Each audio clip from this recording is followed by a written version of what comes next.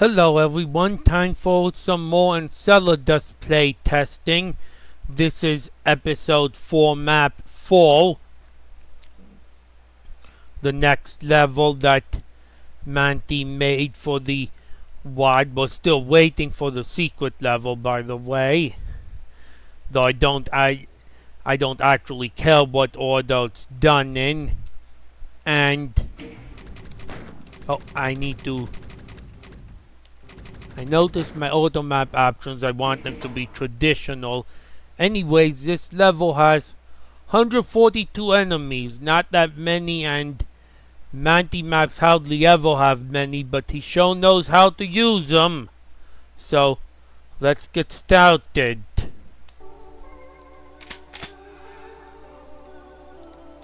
Okay, light amp visor. Right off the fan and back, I'm really not a fan of light amps unless you're gonna use a pitch black area.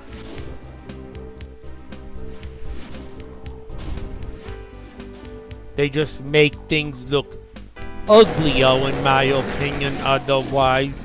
But I don't even know if I have to get it at any point. It might just be a secret. Not saying they should never be used or anything of the sort. Got to watch them demons.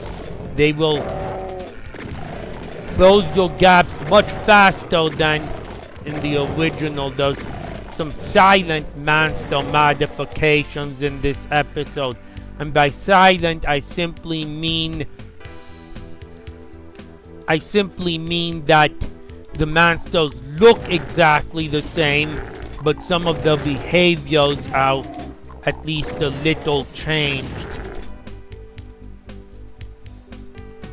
And there's that UAC logo floor texture again, which as I said I don't mind, but some of my commentators think it isn't the best necessarily. In fact, some of my commentators don't think a lot of these textures aren't the prettiest looking, and yet I don't mind them myself. As Steve put it in his last comment, they kind of give almost an acid trip feeling, and I happen to enjoy that.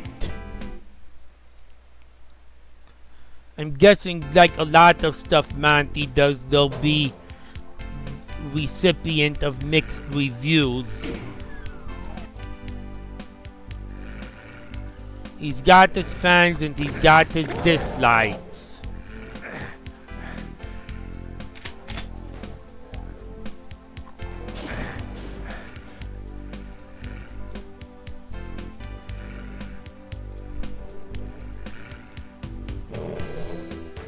I know those no humans past this point doors are switch operated. Also BFG. Of course it might be easier seen than gotten. Looks almost like this is a conveyor of sorts. Too bad it's not boom compatible, so they can't be moving. Oh, Manti's actually being nice with just zombie men in the windows. How much is that zombie in the window? It's definitely less than a shotgun. Oh. There's Style Blue. I'm pretty sure I've seen that one before in map 3. Yeah, I've seen Style Blue and Style Red for Style Purple. I've seen Style Yellow and Style Red, unless that's supposed to be Style Orange. I don't think I've actually seen this kind of Style Tan. I've seen modified forms of the Doom Builder default kind of Style Tan. Like this is a modified form of that.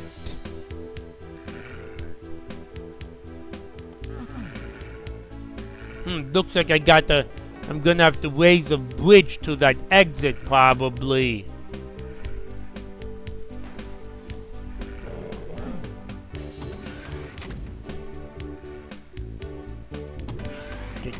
Manti, don't punish the curious though. There's nothing to be had but a lift to get out.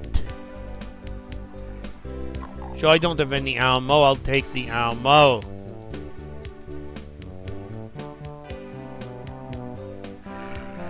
Man, there's 44 monsters down pretty quickly. Just gotta find the next little bit of progression. Not there, that's the yellow door.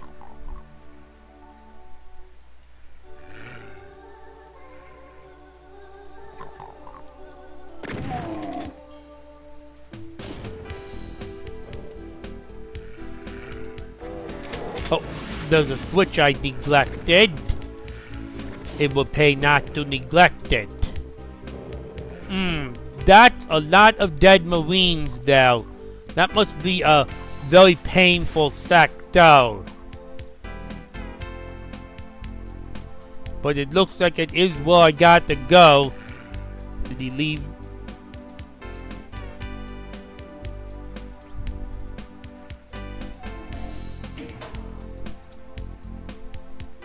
Okay, it's actually not a pain sector. I guess it's just the gyms on the floor because for whatever reason, I don't know how so many Marines died here, but a lot of Marines died here apparently.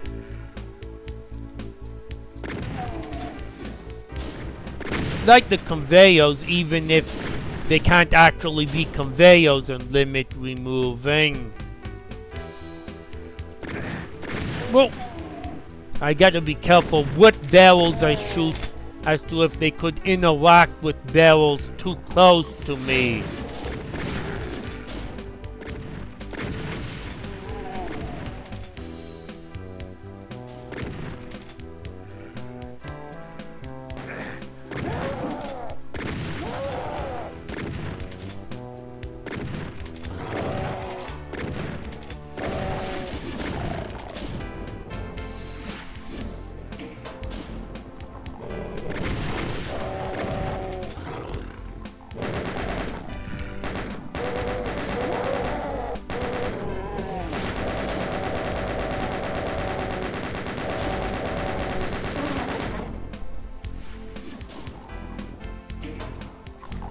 Hoping I get to travel the conveyor on this level. That would be so cool. I don't need a moving conveyor to travel along a conveyor. That reminded me though of the moving conveyor on map 16 of Interception 2 or whatever level Asteroid Assault ended up being. That was just released like this week.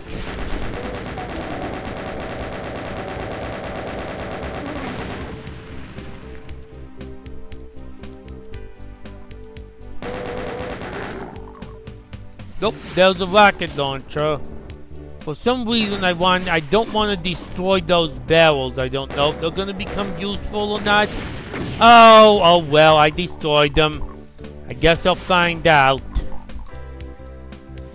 Generally my policy not to reload unless I get really badly hurt or die.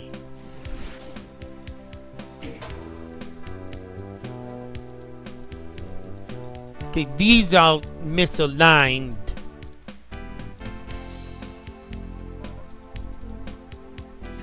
The natural tiling dot is the best looking thing. Oh, it looks like I've got to hop aboard to the door. Yep, now it's my conveyor.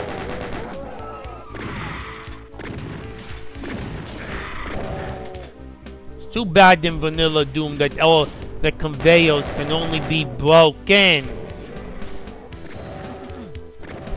Well, I'm still restricted how far along it I can move though. I got to find the blue key to remove that blue gate down.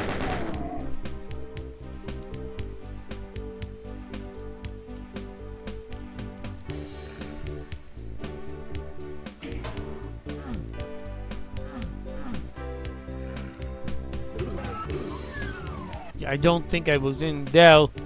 That also... Yeah, but that's a dead-end segment of the conveyor for now. Got a no human door here. And got a missing piece of the conveyor floor on the opposite side.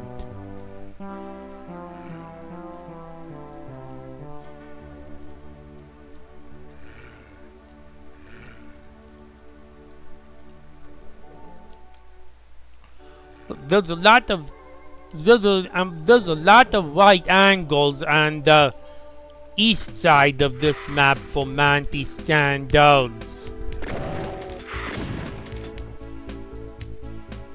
Just pointing. It's not a gameplay thing. Maybe figured he'd actually experiment with a level that has more right angles in it.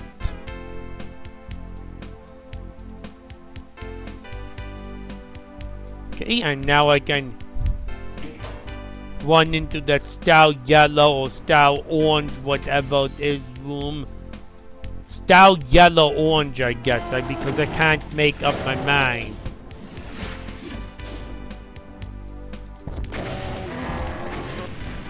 Oh yeah, they don't take too many rockets to drop.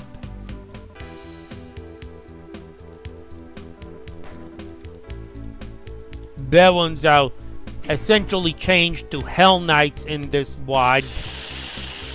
It might pay to even just re-sprite them as a Hell Knight if that was possible, but I think Monty's going for not using custom sprites.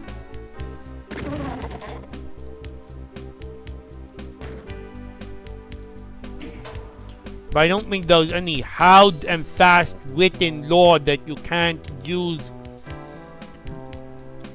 Hell Knights as a sprite, as a custom monster sprite in an Ultimate Doom episode.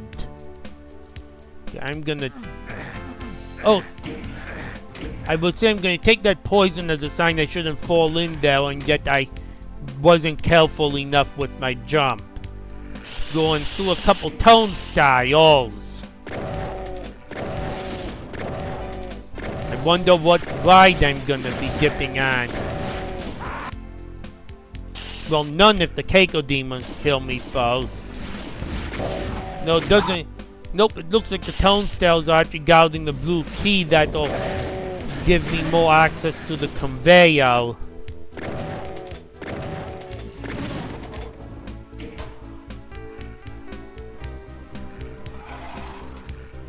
Grab the blue key. It would help to not have the grates of the turnstiles in the way when I'm fighting here. Of course, it also puts me closer to the monsters.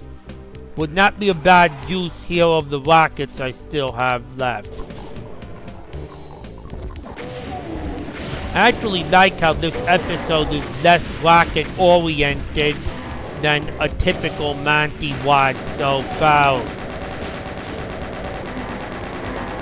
I think it gives it its own distinctive flavor that Monty has tended to not really venture into so much in the past.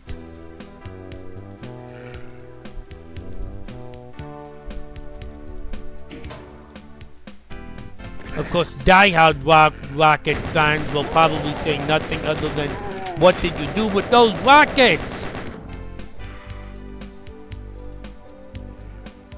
This ain't what I ordered.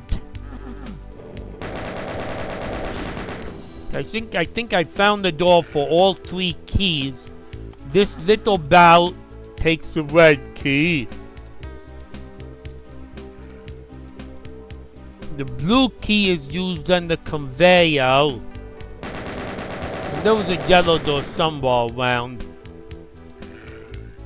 Monty's usually pretty nice at looping you back around, so I'll just focus on finding my way back onto the conveyor so I can enter the section that needs the blue key.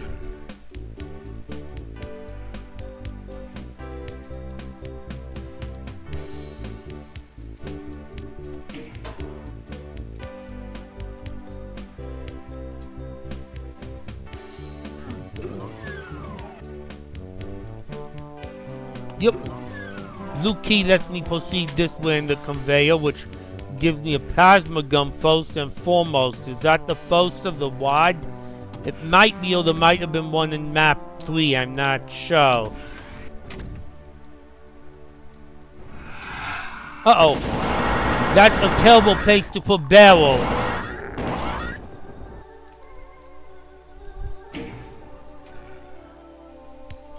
Okay, so what do I do with barrels here?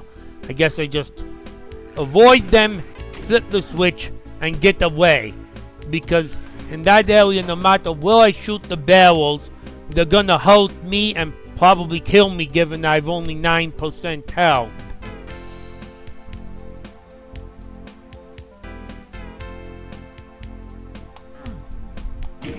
Yep.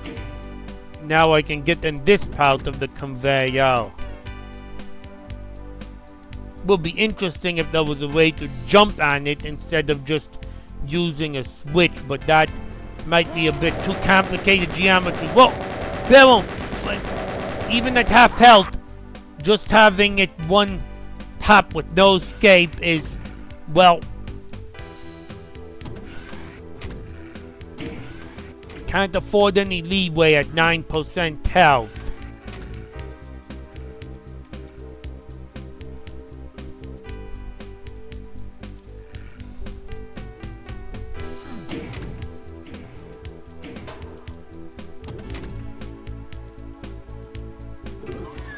If I could already get into this area, but this area I could not already get into.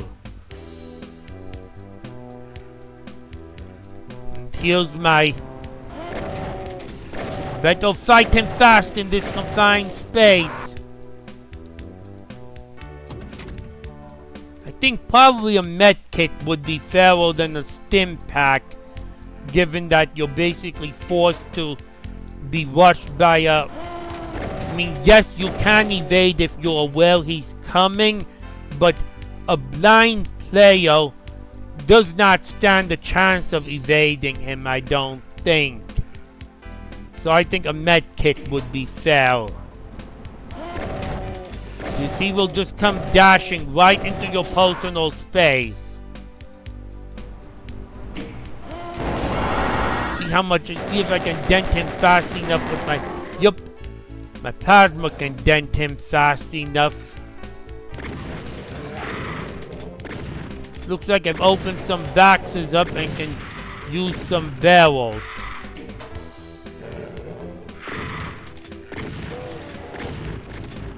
Come on, Jib. There. I specifically wanted that to be a Jib kill, just because I did. So those boxes have, some of them have a stim pack in them. And now we go with the hit scan towers, but thankfully they're very visible.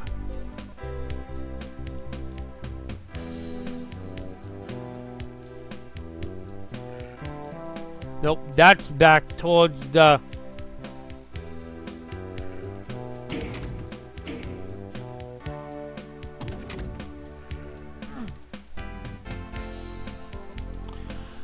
From a gameplay standpoint, this is probably one of the most satisfied I've been by a Nicholas Manti wad.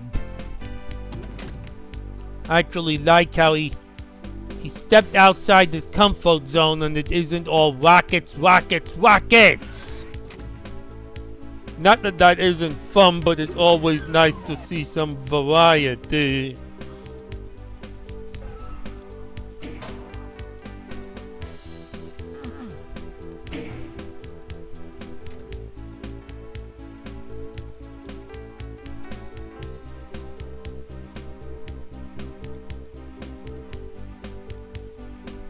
I've always generally enjoyed Manti wads, but never gonna complain when he offers something a little bit different.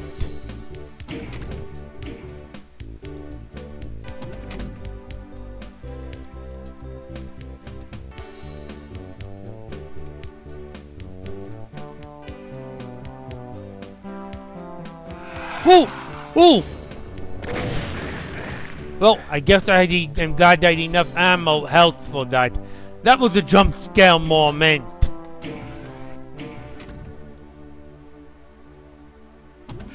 Now we can finally take the conveyor back to the eastern side of the level, into an area that we saw from the beginning but haven't explored yet. Okay, these are misaligned, which in my opinion there's really no reason to do that unless you're going for 1994. Okay, we're giving our first big dose of rockets in the wad here. I wonder if we're gonna find our first boss master. 50 rockets and 200 cells is completely unheard of in this wad so far. It's not even close. But we're also nearing the halfway point. So maybe it's about time we hear that loud roar. Well, of course, he's gonna let me grab the key first. And there comes not just one loud roar, but two of them! Barrels of fun with the Cyber Demons. I don't know if Cyber Demons' health have been changed in this or not.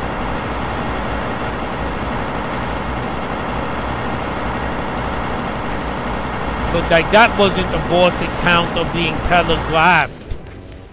If you didn't recognize that as the telegraphing of a boss encounter, then I don't know what you would recognize as the telegraphing of a boss encounter. But given it's the first one in the wad and it's a double Cyber Demon at that, I don't mind the pretty heavy telegraphing part.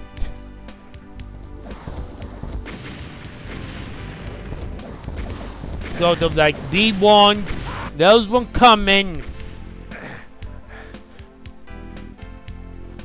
Many a no save, no death players are probably gonna eat rockets here and die to them.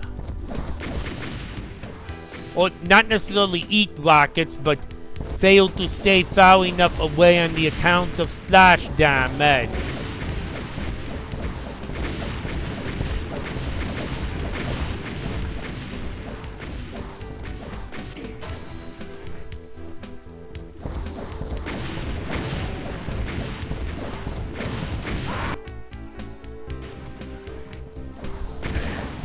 Hoping this wad maybe for once will actually make sure the boss encounters maintain variety throughout. It should be easier to do in 9 levels than in 32.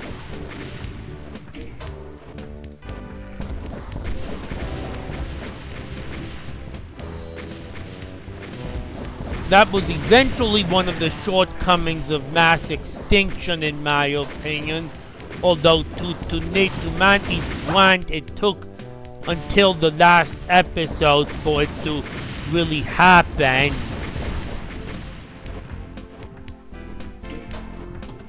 So it's not like it was an issue plaguing the entire wad. And it's not like there weren't slight variations. Sometimes you're the harder version of a previous encounter. This kind of lift is precisely to make sure that those Cyber Demons are dead before you try to leave.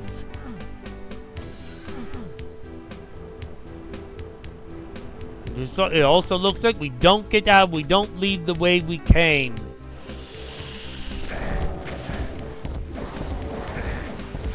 I'll use my spell rockets for a little while, but maybe save some spells as well.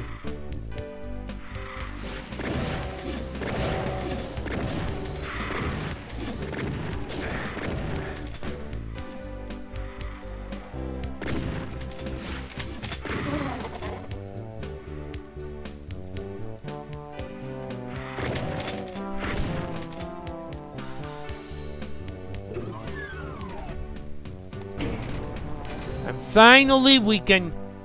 Oh, now that is... Call that not what I expected. Very nice surprise to reach the exit. I expected just a bridge. That was certainly a very nice surprise. Now I know why there was a gap for the exit, because that ain't no ordinary bridge. That cherry tomato counts for only 1 out of 3 monsters I missed, but I'm gonna guess I'm done with the level.